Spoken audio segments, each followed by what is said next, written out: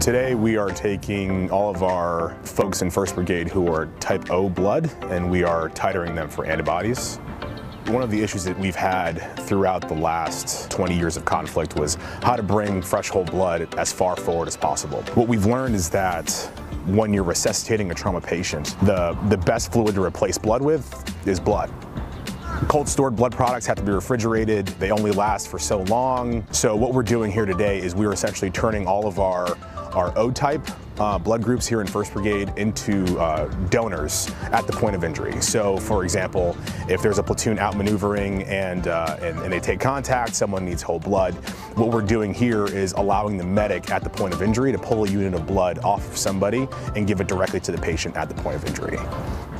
Why this is so interesting is because this is a capability that soft elements have had for a long time. And this is the first time that we were going to see the Army start implementing this at scale.